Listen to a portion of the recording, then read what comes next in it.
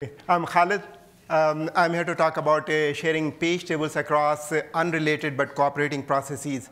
So this is something that has been talked about off and on for the last couple of years. So I'll go over it. What is the idea I'm looking at, and what has been done so far, and then come to an alignment on how do we want to move forward with this. So first of all, what is the problem we are trying to solve here? So today, when you have threads of the same process, they all share a page table, no problem. You can create as many threads, they all see each other's memory. Each page table entry by itself is fairly small.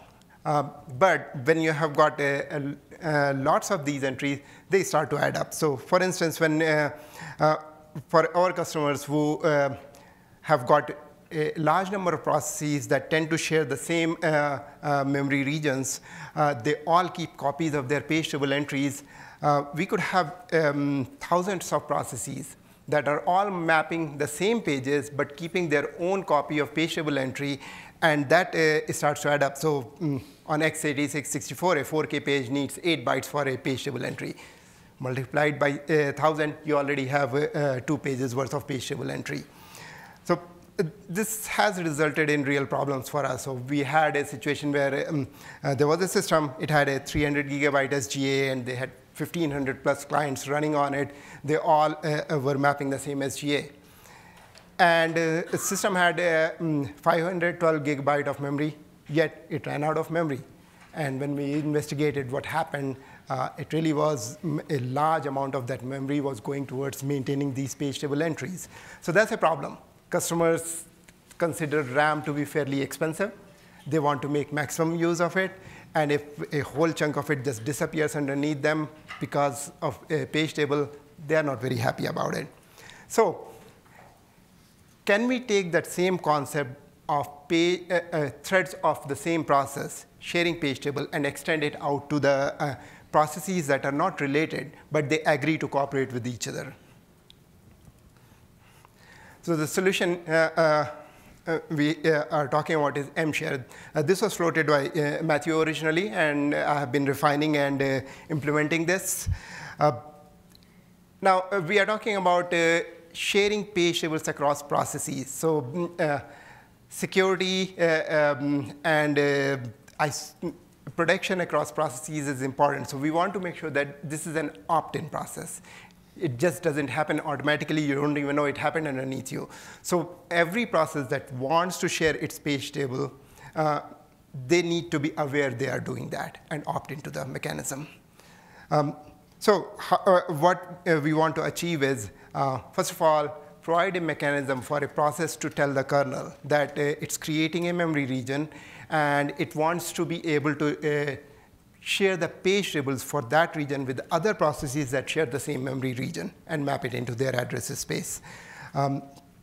So once we have established that there is this shared memory region, it's available for mmap by other processes, then other processes need to know how to find it, how to know its attributes, where it starts, where it ends, and then be able to map it and know they are sharing page tables at that point.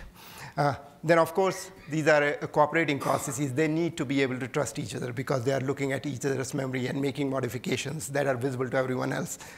Now, one of the side effects that falls out of it is if you are sharing page table entries across all these processes, your production bits are shared as well. So that's something to keep in mind when app developers are writing apps for this. So where we are so far, I had sent out the first RFC back in January of 2022. There was a feedback on that, and it went through a couple of revisions. And then I had talked about it at LSFMM 2 years ago as well. We made further refinements, and the code changed enough to a point where I decided to give it a new name because it was fairly distinct from what we had started with in terms of what it looked like. So I decided to call it ptshare to just remove confusion. But we now have 2 potential implementations. And what I want to do today is sort out what the API should look like, and move forward with one. The one I would like to move forward with is the mshare, original mshare proposal with the mshare FS that was added on after some refinement. The second one, PT share, ended up being an mmap-based API. It was fairly restrictive. You could only mmap file, and that's not going to work for our customers. Whereas mshare is much more flexible.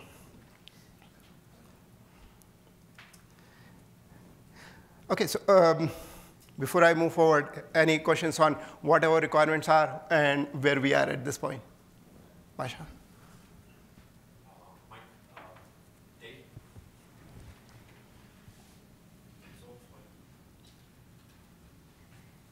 Yeah, my question is, since page tables are shared, the virtual address has to be shared as well, right? And with the virtual address randomization, how do we ensure that like the processes that want to participate in sharing page tables do not have collisions in the VA space? So yes. I'm starting out in the initial implementation with that very requirement that the virtual addresses across all these processes should be identical. So there is the possibility of collision. So it's up to the process to ensure that it selects a region of memory that tends to be unmapped when it starts up and map it in fairly early on. Because as it starts mapping more and more things, its address space is going to get fragmented. So this is something a database actually does this today already. And it seems to work for them. Not question rather than clarification. So you implicitly expect that not the whole address space is shared, right? So it's absolutely necessary that only portions of the address space are shared. Yes, of course. Okay. Yeah.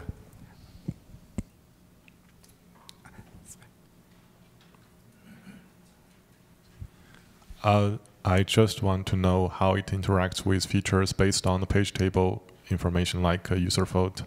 And also, I think it also matters when you register with user vote missing and in one process and in the other process there is a vote. How do you design this? Do you plan to disable user vote or just that is by design how it works?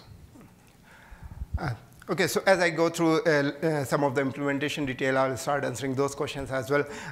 But we are going to start out with enough restrictions to keep those things consistent. So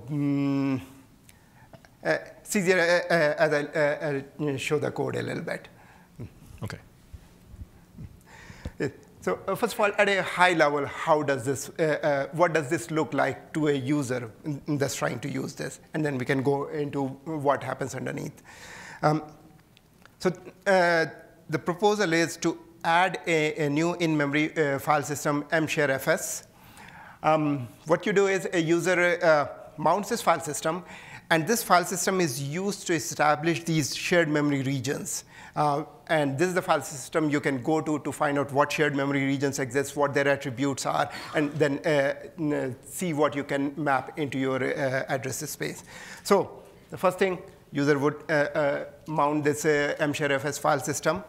And then one process decides to create this shared region that will now be mapped by everyone else who wants to map it. So they simply open a file on that file system, give it a name, and then once a file has been created in the file system, we have a new shared memory region in existence. It's an empty container or an empty shell. We don't have anything mapped in there. But it's ready for objects to be mapped into that address space, which will become visible to everyone that maps this shared region. So once we have created this empty container, we need to establish a start point and end point. Currently, I use mmap to do that. You just the process that creates that file can mmap that FD and establish this start and end point. But I'm open to doing something different. David suggested we use ioctl. That's perfectly all right. An ioctl on that FD that you give the start address, end address, the protection bits you want on it, and you have a fully defined empty shell ready to use. Okay? So now we have our shared region ready to be used by others. So another process comes along. First, it needs to find out about this shared region. So it goes to that file, opens that file, it does a read from the file, and it gets a data structure which gives it that information. What's the start point? What's the size? And now it knows which address it should map it to and how big the region is. It does a map of that region, and now that region is visible to it as well. So when now the processes, they all use this region. When they are done with this region, how do we get rid of this? Unmap it and call unlink. There's a ref count for the shared region. When the ref count hits 0 and someone, at least there has been one call to unlink, we'll get rid of the shared region.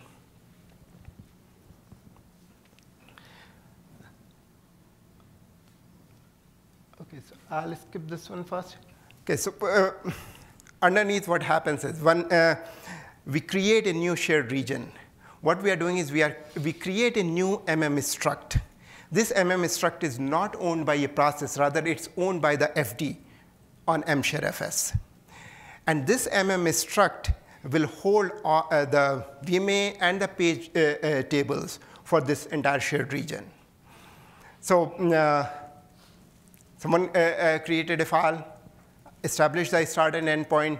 We populate this struct with the VMA and set up the initial protection bits.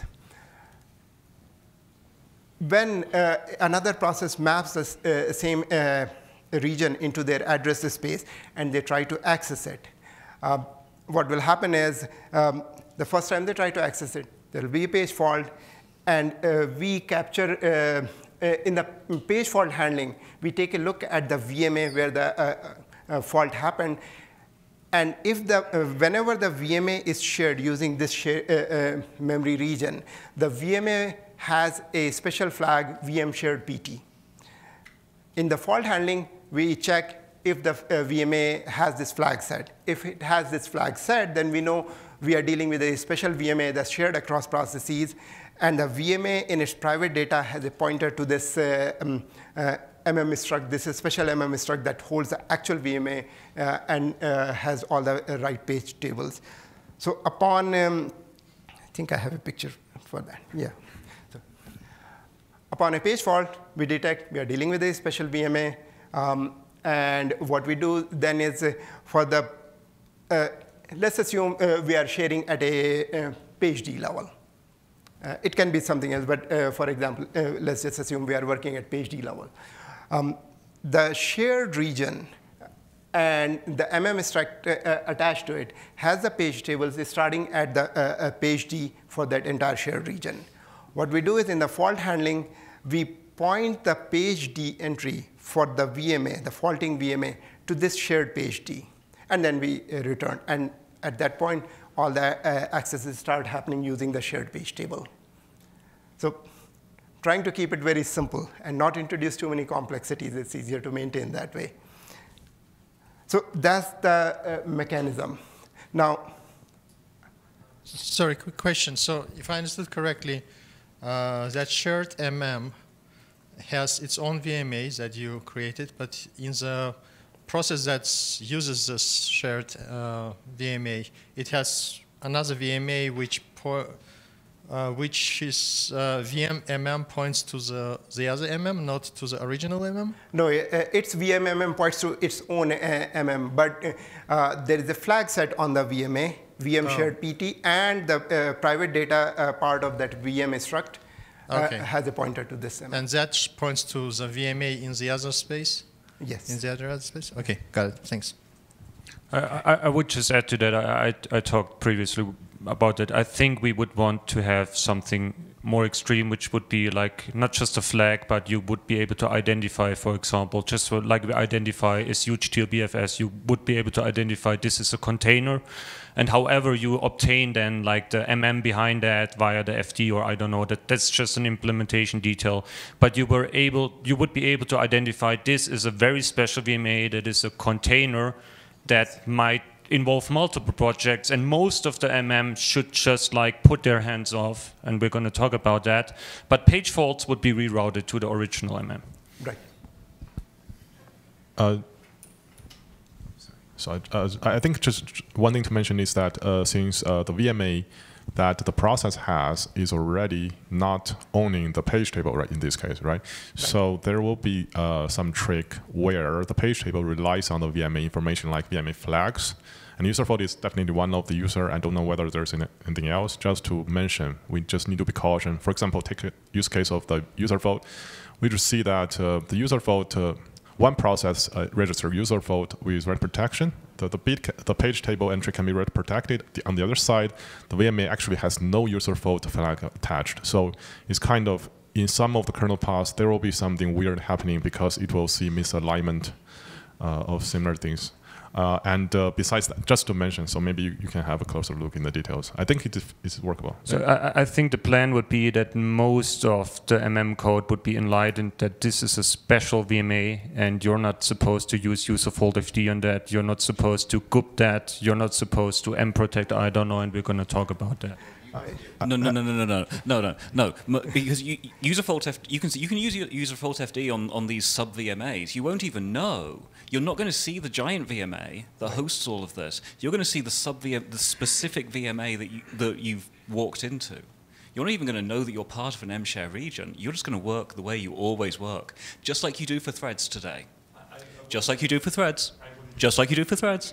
Just like you do for threads. Okay, so are you done with that? Because I would like to shift that. You're saying something that is really fundamental to at least two parts of the kernel that I care about, and that's memory C groups and OM handling. If you do not really have any owner of that memory, then how do we deal with a lot of memory sitting in that region not belonging to anybody, and we are out of memory? So is that something that you have managed to handle? Yes, so that there is that little complication because this memory is not owned by a single process. Rather, it's owned by a whole bunch of processes. Yeah, so let me rephrase that question. So is there a way for me in the OM handler to find all the processes that are having that mapped so that I can kill all of them so they eventually drop their file descriptor and hopefully release that memory? Yeah, so that accounting part, I don't have all of it solidified yet. And that's part of the design process. That's something we can keep track of because we have this special MM struct, and it's actually part of another data structure. What the VM private data, it points to another data structure which has pointed to this MM struct. In that special data structure, I can keep track of all the processes it owns. And then when you do something like proc-bit maps, we can then walk that potentially. Okay, if there is a way to tell me that there is some memory that that I should be considering to find a proper victim and then kill all of them that are sharing, that's essentially very similar to clone VM without clone thread or clone CHAN. So we can handle that, but this will need a support. So if you haven't implemented that would be really something that would be required to have it merged. And the second thing is about memory accounting at the MemCG level, because when we are charging the memory, then we rely on the fact that the primary holder of that memory is MM. Right. But we have cases where we go to that MM from the process without knowing exactly what kind of address that it's mapped to. Uh-huh. Okay. So you want the ability to be able to see what objects are mapped in there. Let's say that somebody do a page fault into that region, and so we do a allocation in a page fault handler, and once that all is done, then I just have a struct folio to charge to a proper C group. Right. And do all those processes belong to the same C group, because that's a problem for clone VM without sharing signals. We just have an owner, and that owner sits in a task. Right. I do not really see how to get yet another into that concept. So have you thought about that, or have you handled that?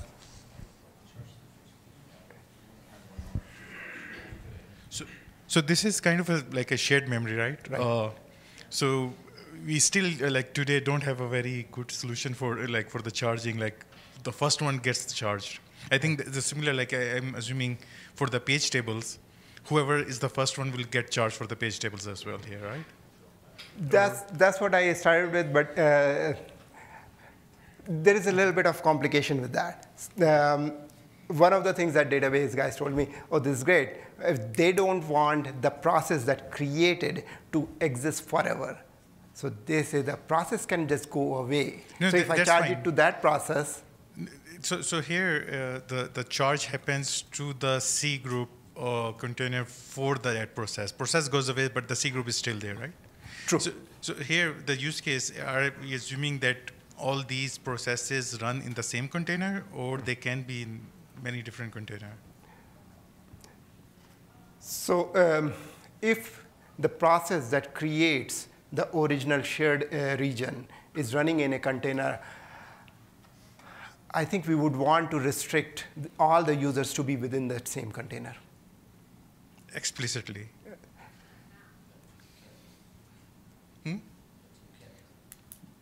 Yeah, I think that's what you're going to do that explicitly, like it cannot be shared by processes from the other C groups.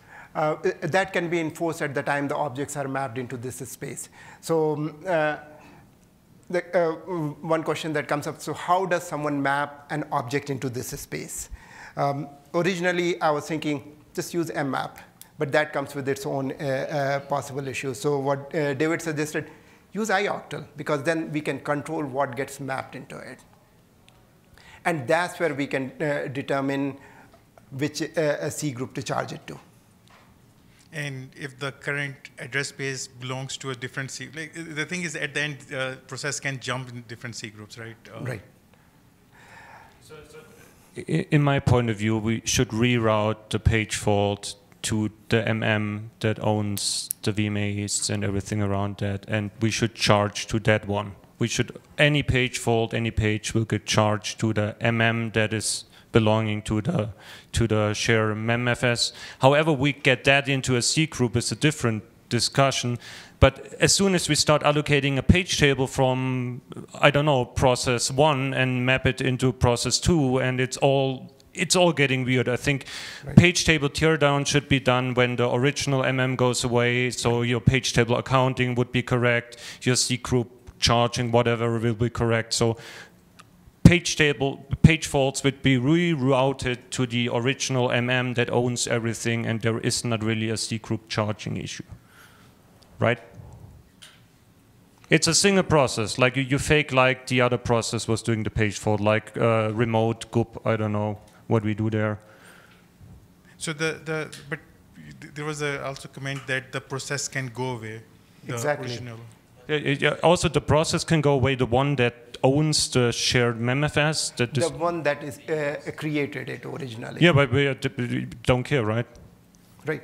The shared region will continue to exist. Yeah, that's the important part. The other ones just map it or do whatever they want with it. Maybe the one that creates the shared memfs file, maybe that inherits the C group from the other one or something like that, but that will stay around and map the pages until it gets torn down, and there is nobody else mapping that stuff anymore in the page tables. Yeah, and it has been unlinked. That's when we tear down the page tables, get rid of the struct.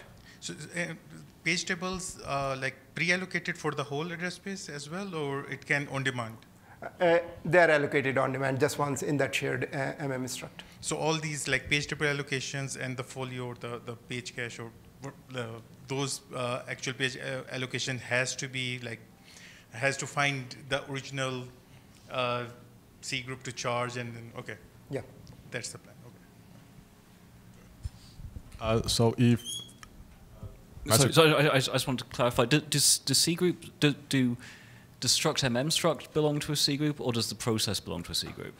Or the process. Process. Right. Is it too late to change that? I think it is. Okay, one more question. I think it's just, I'm curious what happens if the source process goes away and the child keeps populating page table and just to use up the memory, who is going to kill? Are we going to kill everybody?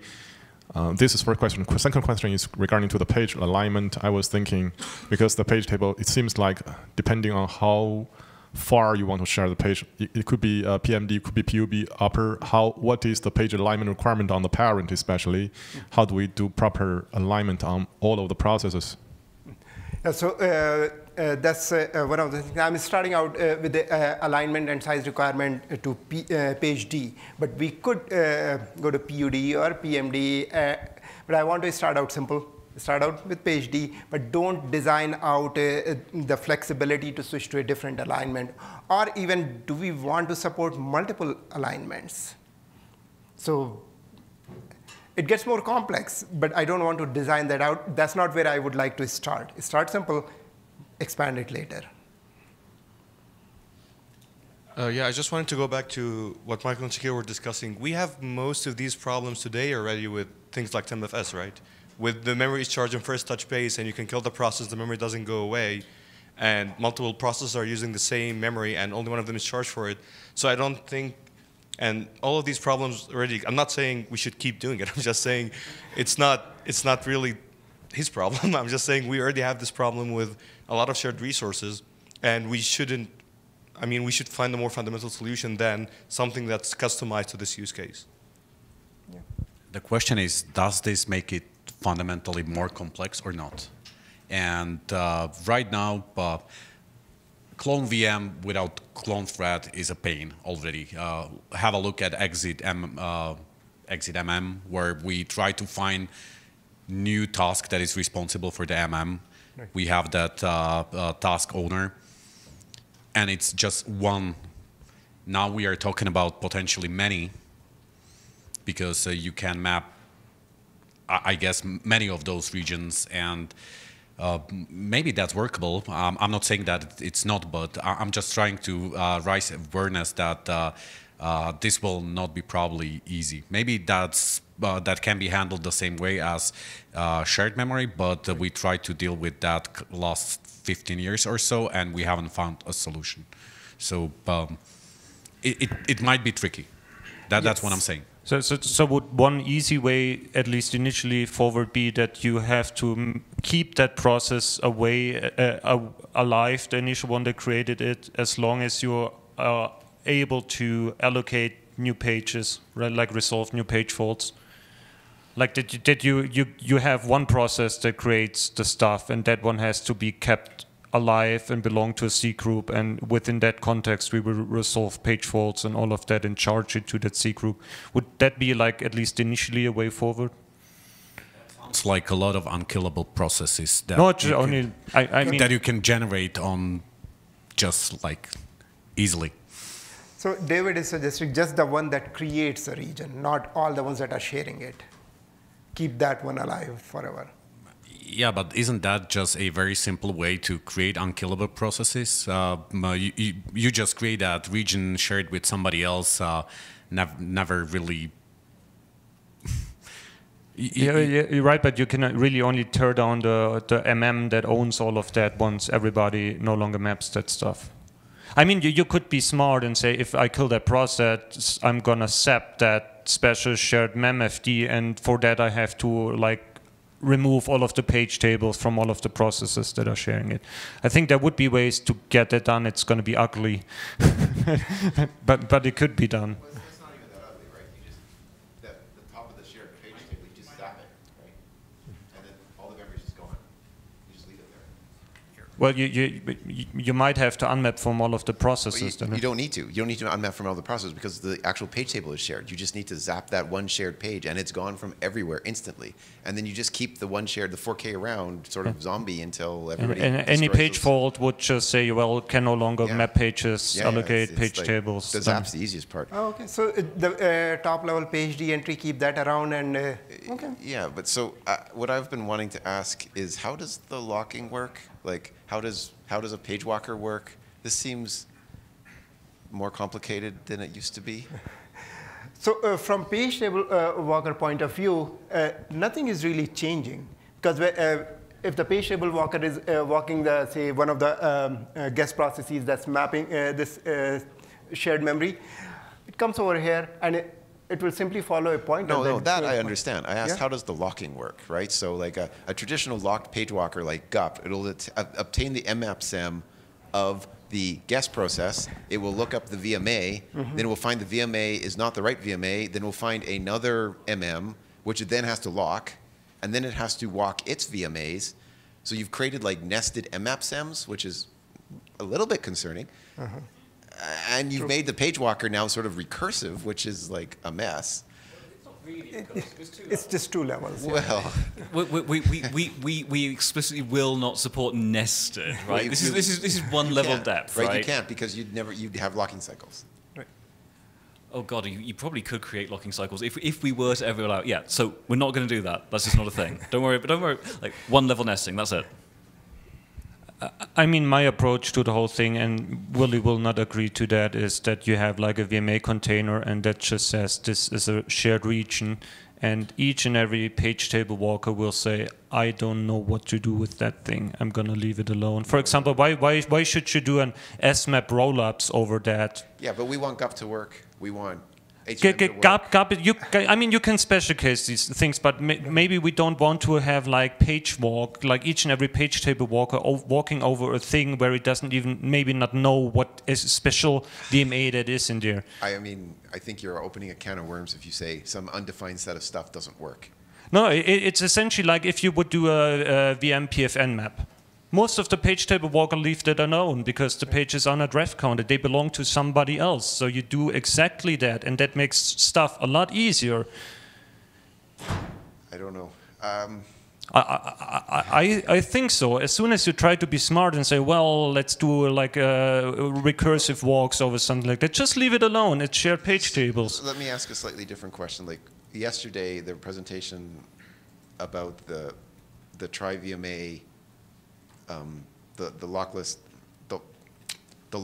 page fault path with the try-VMA thing where you had that little bit of code where it, right? Yeah, you did that. Could that encapsulate this sort of multi-hop thing? Like a lot of the page walkers, they just want the VMA object and the appropriate lock for it. They don't really need the mmap_sem now necessarily. Like we're getting to that point. Does it just nicely encapsulate into like a little bit blob of code where you say, well, here's my address, give me the VMA, and you happen to get a VMA that's somewhere else? Like, could it be that simple? Like, you're making faces, but like that seems like it could be okay. Yeah. I'm starting to eat into Matthew's time, so maybe we should wrap it up. Just to wrap up on that, I think we should special case that VMA as much as possible, because it's weird that you're sharing VMAs between processes. That's my point. For example, assume you GUP it, and I mean, you GUP it, then you set like a page pinned on some you have to reroute that to the other that some page is pinned. It all gets very confusing and complicated. That's why I'm saying don't do it initially and then find a way to enable selected parts that you want to support. I'm fairly confident that at least the use cases I can imagine for this that are not related to a database would want all those things. What would you need exactly? Certainly GUP, IOMMU SVA, and I'd want HMM to work, minimally. Okay. So that's like, HMM is page fault path, right? Yeah. Well, no, Okay. HMM is the page walk, the generic page walk. Right after the fault, yeah. Yeah. So it's a lot. But again, like that's another discussion to have, I think. But Sorry, Matthew. So. Okay. Thank you.